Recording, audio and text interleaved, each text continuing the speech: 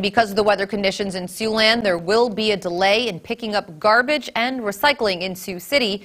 City officials say the garbage and recycling collection will not happen tomorrow, Tuesday. Expect a one-day delay with Tuesday's collections to begin on Wednesday, with the remainder of the week to be done by the end of day Saturday. Monday's garbage and recycling collection expected to be complete today. The city's convenience center over at 5800 28th Street is set to be closed on Tuesday for the storm.